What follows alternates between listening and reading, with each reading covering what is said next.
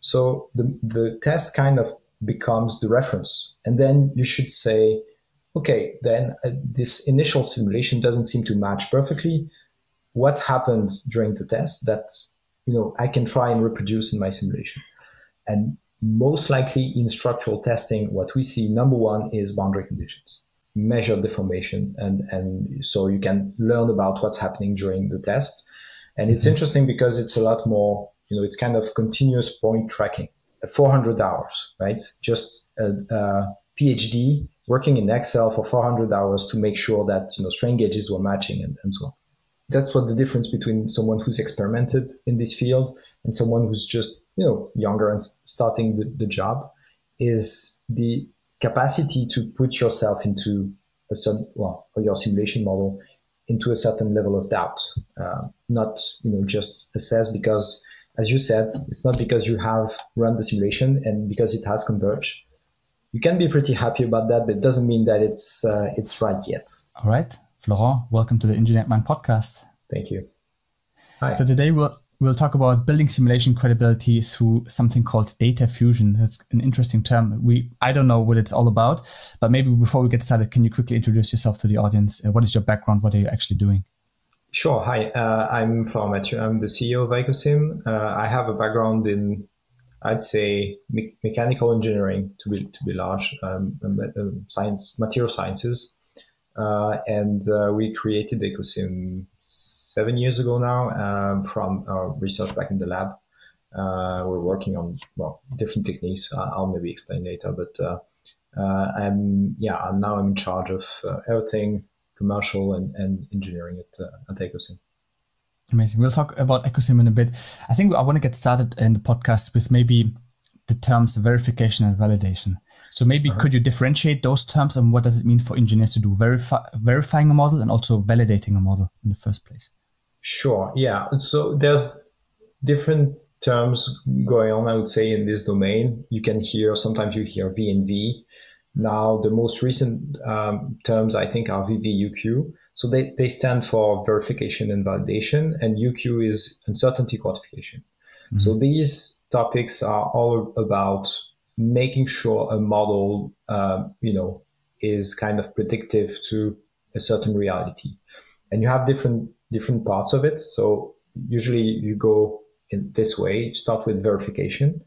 Verification means that you will, make sure that the problem is solved correctly when referring to the equations of the problems or to how you put the problems into a math problem, I would say. Mm-hmm. So if, for instance, you have the right way of solving, if you talk about finite element, for instance, in solid mechanics, do you solve the problem correctly? Means, do you solve the elements correctly? Are the equations okay? And do they represent a certain, reality with respect to the math that you want to put in your global problem?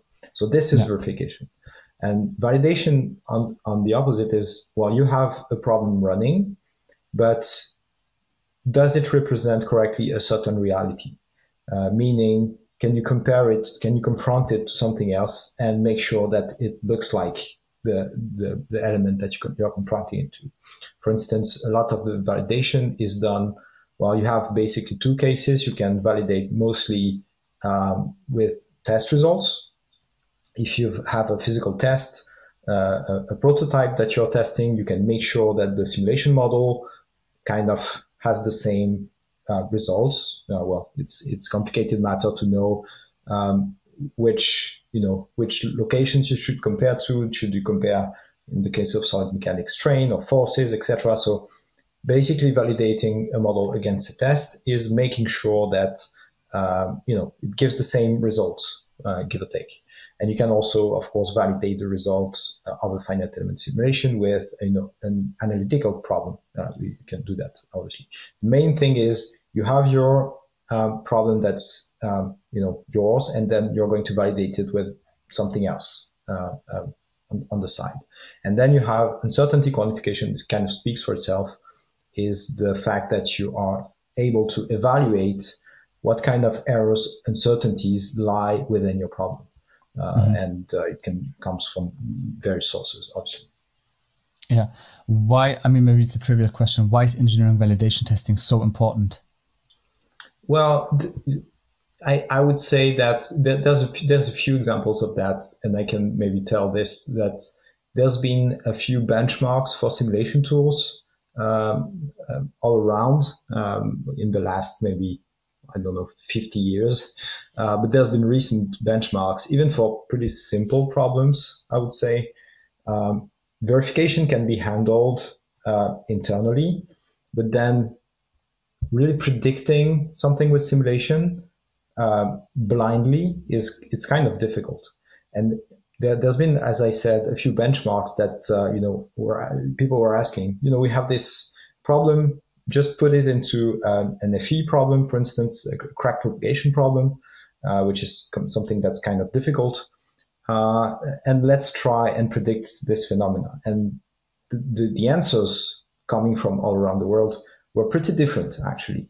The results were pretty different. And this is kind of puts the finger on the fact that a simulation alone, without the proper validation and certain quantification, is just a model, right? It's doesn't mean that it's the actual problem is solved. It means that you have a representation of this problem.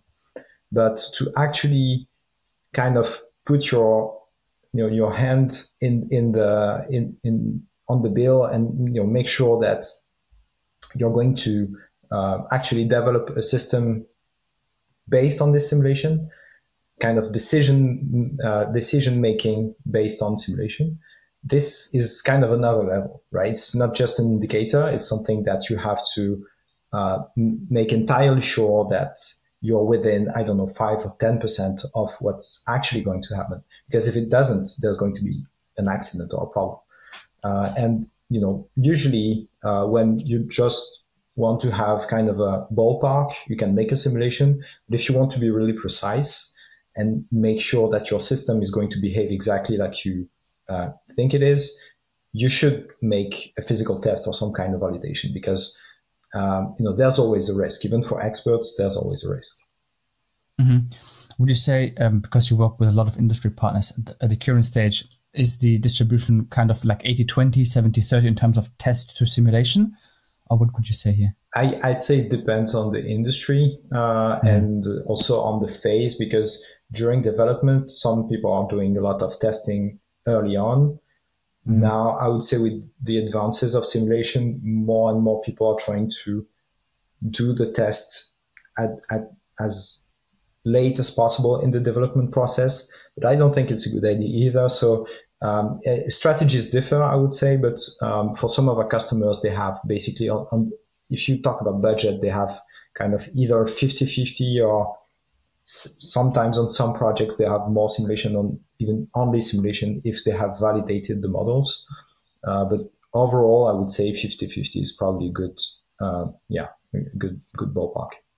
Yeah. Do you also advise people what strategy to go for? Like, for example, how to allocate resources to testing or simulation? Because at the end of the day, I think, Florent, you help engineers actually test less, right? So you're saving a lot of money in terms of testing.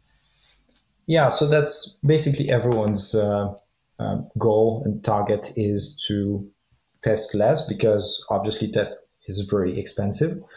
But you could say also that simulation can be really expensive. It can be expensive because you allocate a lot of resources to it. Also because if you take a look at the risks of simulation, you can say that, probably that's an argument that can be defended, that if you spend a lot on simulation and nothing in testing, it's going to cost you a lot to perform simulations, because you take a huge risk. And if you have an accident, it's going to be really costly. So so in the end, I would say that what we sell is confidence in simulation models, because I would say that to go from a situation where you have basically only testing, which is what nobody's doing right now because it's kind of advanced, but I don't know, 20, 30 years ago, people weren't using simulation that much. People started from only, prototype building and then just testing and analytical solutions, obviously. And then more and more simulation developed, and now people are starting to say, oh, what if we developed an airplane and just the individual bits are tested, but the whole thing is not tested anymore because it's too expensive. And this is one of the thing that people have in mind, is to remove as much testing as possible, because it's not only cost, it's also development time, because obviously testing is extremely long to perform, to prepare, then to perform, then to post process, and the simulation model is more convenient on that side too. So in the end, that's what people want to do. But our argument is, let's go this way because it's probably better for everyone.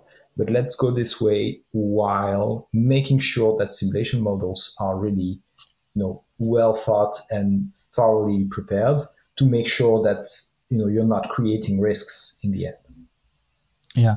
How do you convince someone to actually do less testing? Because I think there's a big safety concern. For example, if we're talking about automotive aerospace industry. So what methods can you actually use to tell people, well, this method that we use is actually safe? Yeah, this is the big question for simulation users, right? Can I base my decision only or mostly on my simulation model? And can I, this is basically the question for our customers. So what we say is, you should have a method to measure, to estimate the level of credibility that a model has. So you should not only develop the model itself, take the CAD model, put it into a mesh, converge the mesh, etc., etc. So there's a procedure to it, and that ends with, as I said earlier, validation, uncertainty, quantification. And so if you put this process into place and you adopt one of the, there's frameworks to do that. So you can adopt a framework to make sure that you don't miss a step, basically. And in the end, you have kind of measurement on how uncertain the simulation is. So you have kind of a quality measurement for your simulation. And this implies a lot of, there's a lot of different elements to do, obviously, but basically our job is to, help people, our customers, get better at some of these elements so that in the end they can, take a step and remove some of the testing. But before doing that, obviously this is the end goal, and our customers are really, I would say, clever about that. They're not just saying, well, remove some tests, and I want to reassure everyone's getting into a plane. Nobody's, playing with that. Obviously, everyone's really serious about that, but they sometimes lack the capacity to say, okay, we will get better at this or this, which will make us, able to actually remove some of the testing. And this is really a step-by-step thing. So at the end of the day, how do you bridge the gap then between testing and simulation?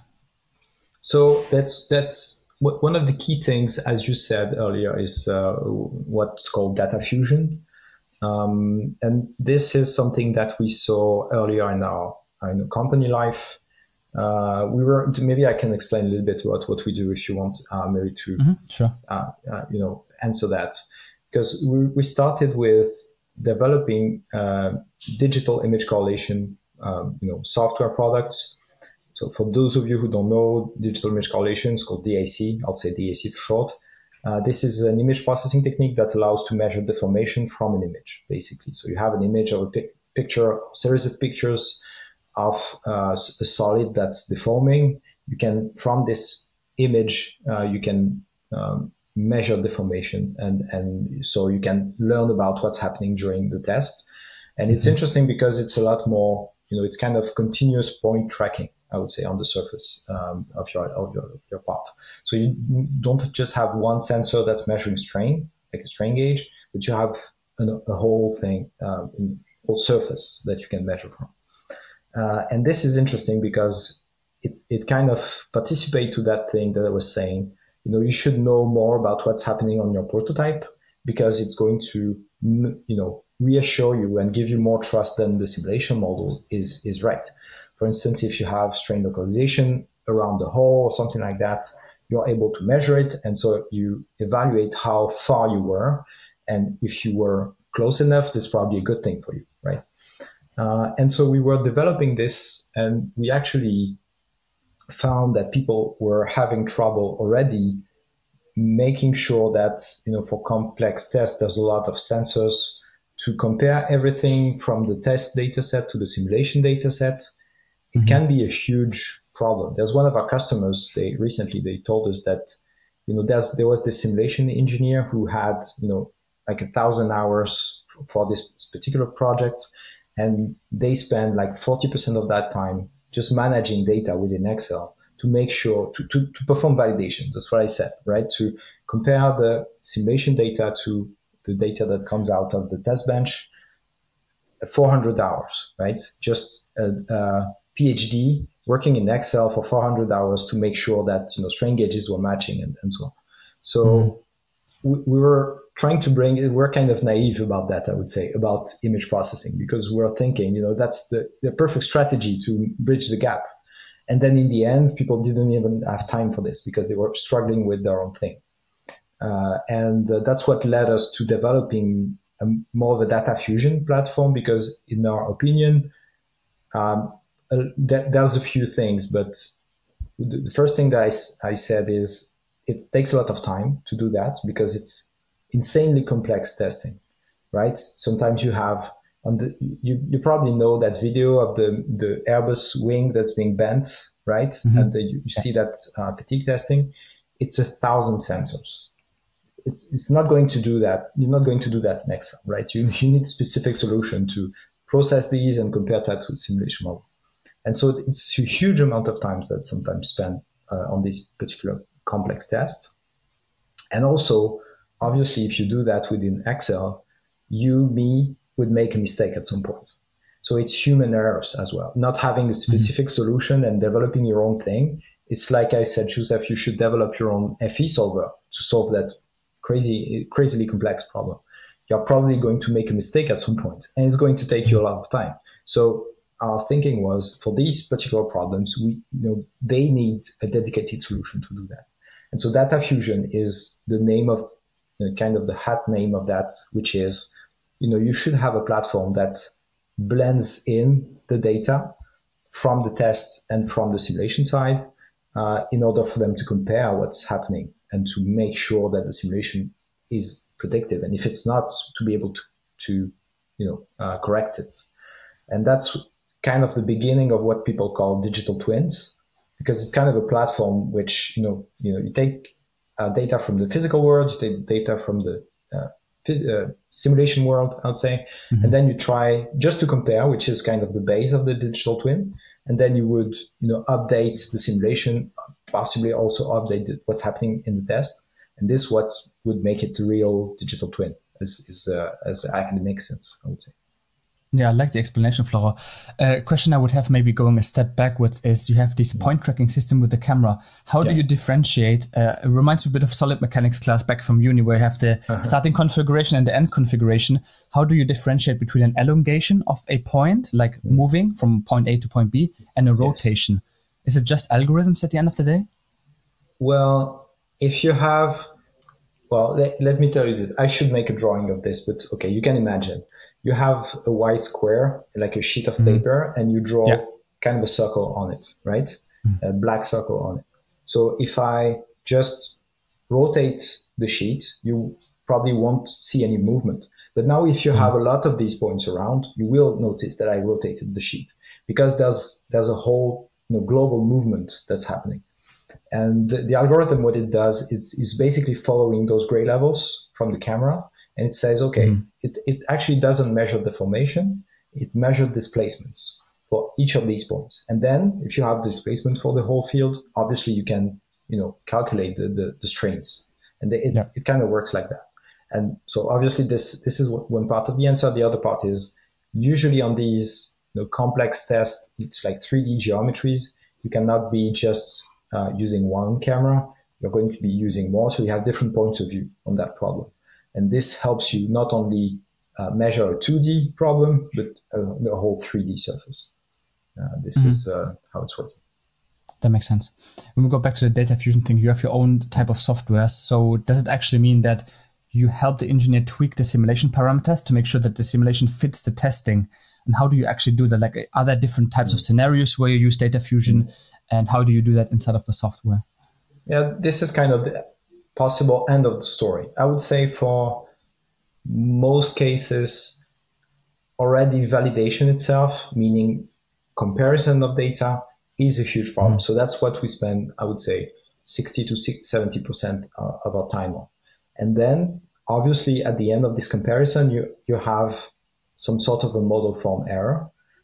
You have sometimes, a perfect agreement between simulation and testing, in which case everyone's happy. But if you don't have that, you have to understand what happened, right?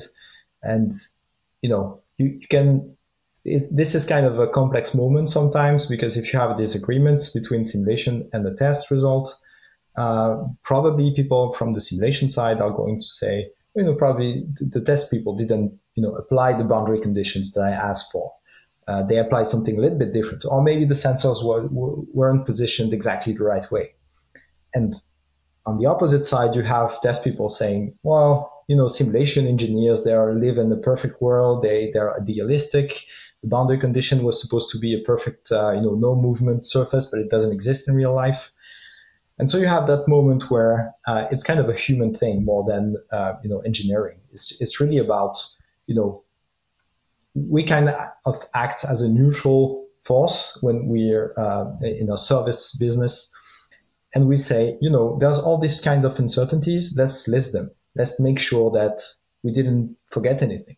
And then let's try to evaluate for each of these sources, which one are the most likely to provoke what's happened in the sense of the model error. And I would say there's kind of a thing where initially the model is kind of the reference, because that's the only thing that exists. Most people start with the model now, but then when the test is done, it becomes kind of a new reference. You shouldn't, should always remember that it's also some kind of a model of the actual system, right? It's not the actual system. It's some part of a system within a lab. It's not, flying anything, but it's kind of a better model because it's probably closer to what's going to happen because it has the right geometry, or at least close to. So the test kind of becomes the reference. And then you should say, okay, then this initial simulation doesn't seem to match perfectly. What happened during the test that, I can try and reproduce in my simulation? And most likely in structural testing, what we see, number one, is boundary conditions, because it's extremely difficult to apply an ideal boundary condition, X displacement and 0 on Y and Z. Never saw that. It doesn't exist. But everyone's expecting the test to confirm that their simulation model was right about that. And it just doesn't. It's okay. It's fine. But it can have a huge impact if you're sticking to your ideal boundary condition. You can make a kind of a big error on the actual, localized train or, Young's modulus, whatever. So basically our job is to help people kind of converge. And one of the ways to do that, as you said, is to tweak the parameters for the models. One simple example is you have, material testing, a very simple test. You're pretty sure about your boundary conditions, but maybe you're not so sure about the material model that you used within your simulation model. Well, then you can, what can I do? Well, if you do it manually, you would change the Young's modulus or change the Poisson ratio or change this or this parameter to make it fit. Well, we have algorithms that can kind of do that for you, right? It's based on sensitivity studies, which is something that simulation engineers know. Basically tweaking the parameters, looking if the error is going up or down, and then from that learning how to, so it's not machine learning, but the algorithm is kind of learning how to, just go down the gradients and make sure that you end up at a point where the error is lower, right? Yeah, that makes sense. In terms of assessing the maturity of the model, Florent, is there any specific framework that you're using or any guidelines in general? Yeah, there are a few frameworks. I should say that not to, we have our preferred frameworks, obviously, but I would say that it's not really common yet to use a framework, just to use a framework. And for people using a framework, they use, most of the ones I've seen are inspired from technological readiness levels, which kind of applied to simulation models, but kind of not as well. And so most people are trying to readapt something that they already know, I would say, in that area. And the one we like, well, we're using one. There's a few that are good, obviously, but the one we like is called PCMM. So it's Predictive Capability Maturity Model. And it's kind of a 6 categories framework that tell you, you should be interested in, geometry and boundary conditions, item 1, and then, verification, and then validation, and then uncertainty quantification, etc., etc. You have all these items. But the point is that maybe my advice would be to use a framework that's dedicated to simulation modeling. And that's not just something that's adapted for any technology. Because simulation has, specific categories that should be addressed. And maybe if you adapt something, they are going to fit within that new framework, but it's not really natural. And people have worked on this topic. So I would, encourage people to get interested in these frameworks. Especially there's one called CAS, also credibility. I'm not sure anyway, so I'm not going to say something, make a mistake. Just go look it up. But it's developed by NASA as well. Mm-hmm.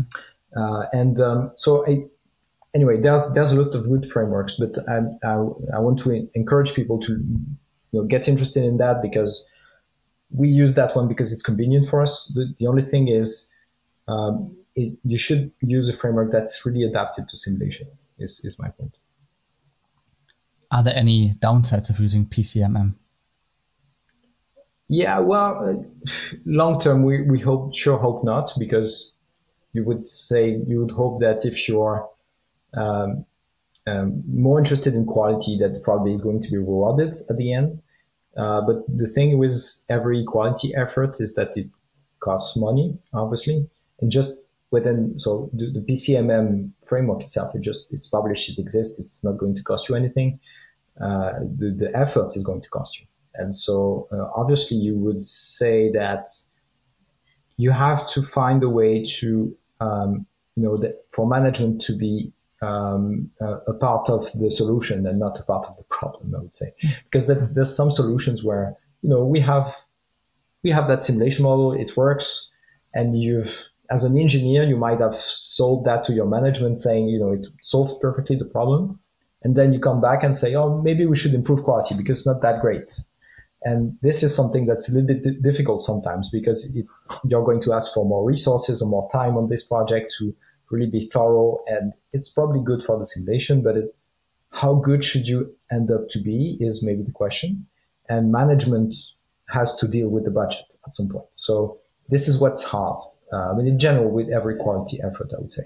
But my belief is that if we want simulation to reach a maturity level in general, not just your particular simulation, but simulation in general, if we want it to reach a level of maturity where it can be admitted that it's really part of the solution, it has to be serious, right? Basically. So you have to be serious about how you evaluate your simulation capacity to answer the problem. And this costs money, right? Well, maybe it will take some time for everyone to accept that. There's some industries where, a ballpark simulation is good enough. But for, as you said, for aerospace, automotive industries, you cannot, play with safety and security. So you have to make sure that if you base your decisions on simulation, there's going to be a little bit more effort to do if you really want to be sure that you can trust it. And trust, confidence, it's credibility. It's kind of the same thing, right? It also plays in the same domain. Yeah. I think it goes back to also when I first started using Abacus. Would you advise students to use a specific framework, whether that's PCMM or CAS, as you mentioned from NASA? Because I think usually in uni, at least for me, it was like, okay, there's a step-by-step instruction. You click this in Abacus, then you click this. You get some colorful images and you think the simulation is right. But all these boundary conditions are like an idealization of the real world. So what would you advise maybe to the listeners who get started in simulation, or maybe students to learn PCMM or CAS or maybe a different framework? I would say not necessarily. They are not going to, young engineers, they can have an opinion on that, but they are not going to want who implement it right away because it's experts who decide that kind of things, right? But I can say that when we meet with simulation engineers and discuss, model error, as I said before, you can have, sometimes discrepancies between simulation and testing. You can see right away if an engineer has experience in validation or not. And it's not to, point a finger or anything, but young engineers obviously don't have that much experience. And so sometimes they're pretty sure that their simulation model is right, which is true to some extent, but also wrong to some extent. And you can see right away when someone says, this is just a preliminary model. It's supposed to kind of predict, be in the ballpark, but it's not supposed to be extremely adequate yet. And we have this and this and this sources of uncertainty. And I would encourage to read these documents just to be aware that, there's all of these sources of uncertainty and that actual physical prototypes are not going to be perfect or perfectly put into place. There's going to be, spaces between parts during the test is going to move a little bit differently. And if you're experienced, the more experience you get, the most you will understand that there's going to be these things no matter what. And so you have to learn to accept that and to understand them and not just close your eyes on them and learn how to accept them. And then, okay, let's deal with them. It's more work, obviously, but I think that's what the difference between someone who's experimented in this field and someone who's just, younger and starting the job is the capacity to put yourself into or your simulation model into a certain level of doubt, not, just assess because, as you said, it's not because you have run the simulation and because it has converged. You can be pretty happy about that, but it doesn't mean that it's right yet. So you have a little bit more steps to go through. And I mean, it's a happy process. I mean, it's really interesting field, right? Being able to go into a test lab and see how things are really done. This also helps a lot. And experience comes from that as well, because next time that you're going to put a simulation in Abacus or another software, you're going to think about that and say, okay, what could go wrong? And what should I, perform a sensitivity study to? These are good practices that you gain with experience and that, as you said, are not always taught in uni. Definitely. I think it was a good summary for all. Speaking about going to the test lab, which is a nice experience, what would you say, maybe as a case study, was your most favorite project? Maybe using DIC. It's not easy because there's been a few. There's one of the first tests that I've participated into when I was in EikoSim and out of the lab, which was a project for OECD, which is a European organization that is supposed to make sure that you have safety. And I think it was for nuclear plants. And they were making a benchmark. There was this kind of a big concrete structure. It's like 2 by 2 by 2 meters, kind of a cube. And they were throwing a huge projectile at it, 100 meters per second. And it was hitting the surface and there was dust everywhere. It was incredible.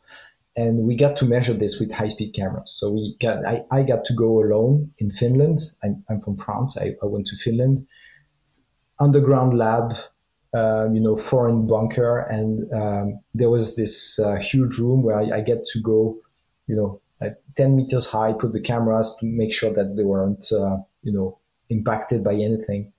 And to measure that and to give results on this kind of test. It was pretty intense to start my career with at EikoSim. But it was nice. I mean, most of the time I would say the ones we remember are dynamic tests because they're explosive. It's kind of more fun as well.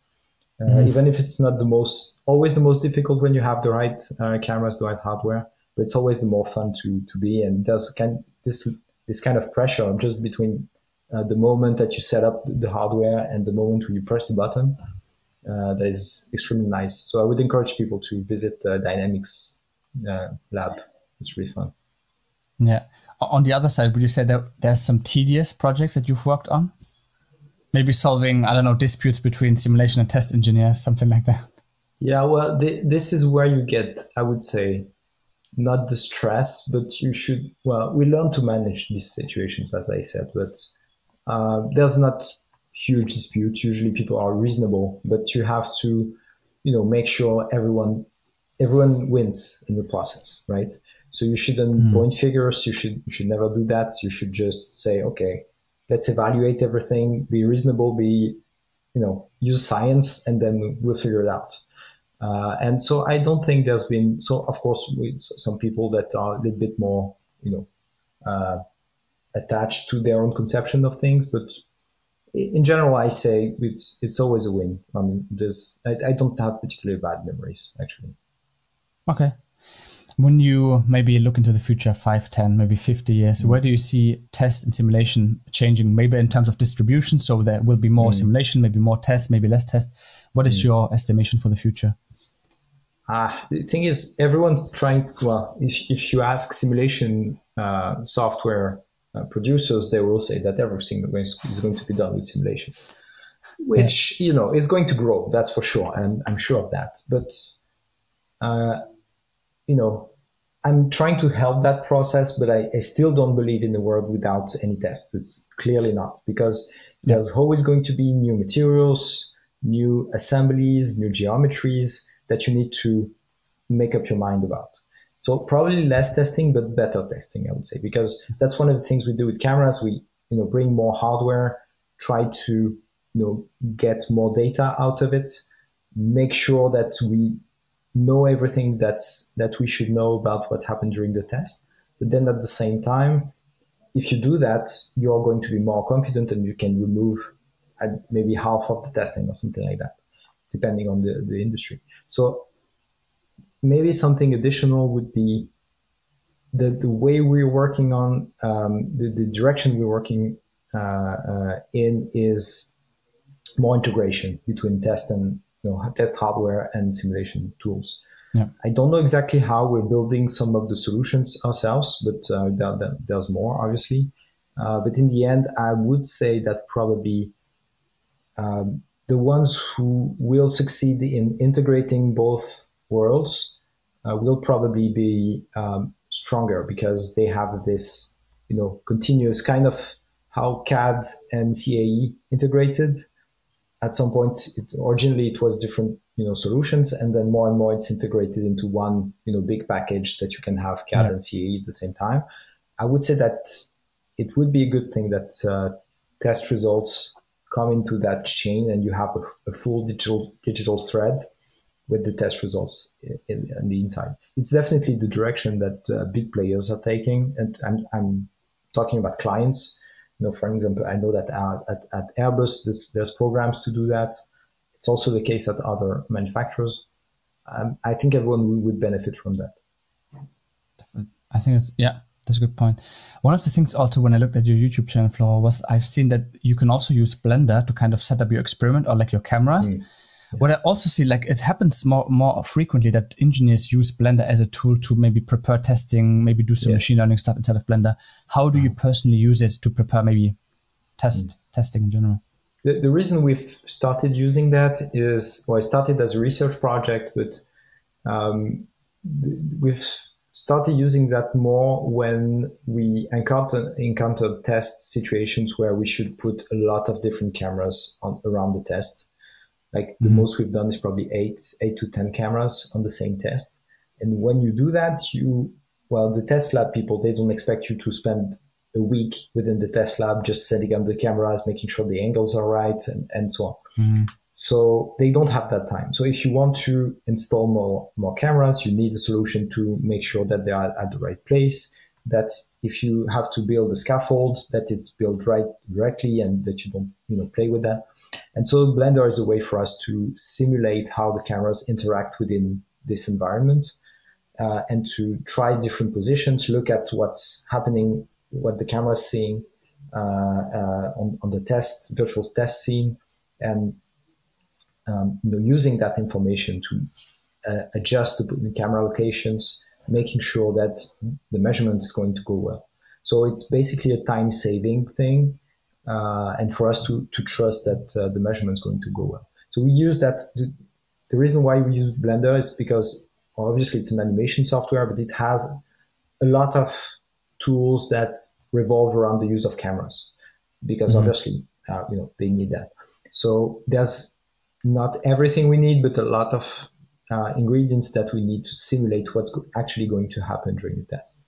And for instance, is something going to, if it's a dynamic test, are things going to, pass in front of the camera, or is it positioned right, etc. You can have a lot of questions.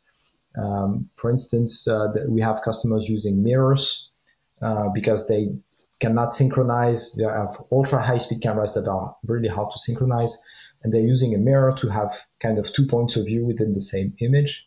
When you do that in Blender, you can model a mirror and you can position it right so that you're pretty sure that when the structure deforms, you will catch that movement or that specific strain point that you're looking for.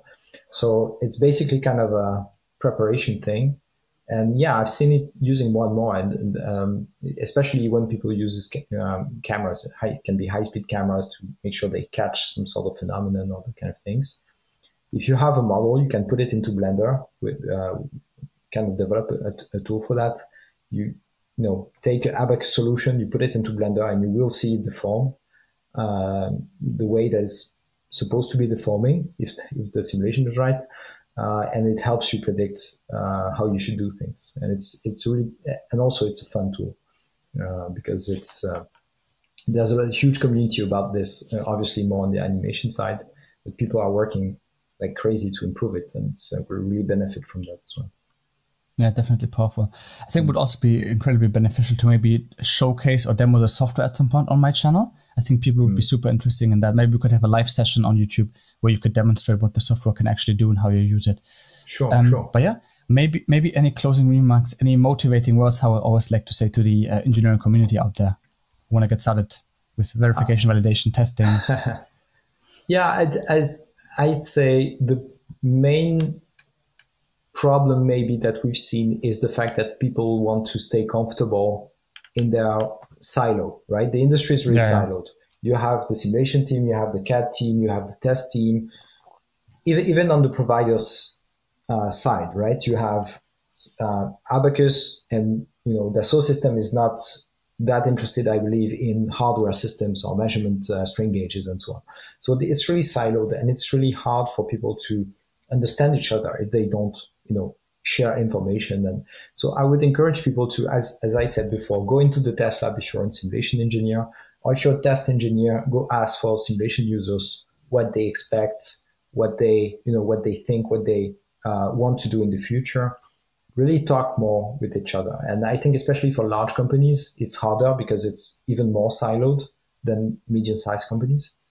So in general, this is maybe maybe the strongest form of this would be, I really enjoy working with simulation engineers who actually were test engineers before, or the opposite, right? So someone who has a career and goes from one point to another. These persons are really open-minded and really fun to work with, because you're not going to fight against an argument of is your boundary condition right or something like that. You're not going to do that because that's these people understand that. So if you have a career, if you think you want to have a career in mechanical engineering, really be open-minded about not only going in simulations, which I think is the way for a lot of young engineers, but also consider just doing an internship with some testing in it. I think would be extremely valuable. I think it's good closing remarks. And 2 learnings from my end is don't have a big ego, and then also all models are wrong, but some are useful, as George Box used to say. Exactly. Cool. I'll put any resources for EikoSim down in the description for anyone interested in checking them out. You have a demo that you can also check out, a white paper, and a lot of interesting videos.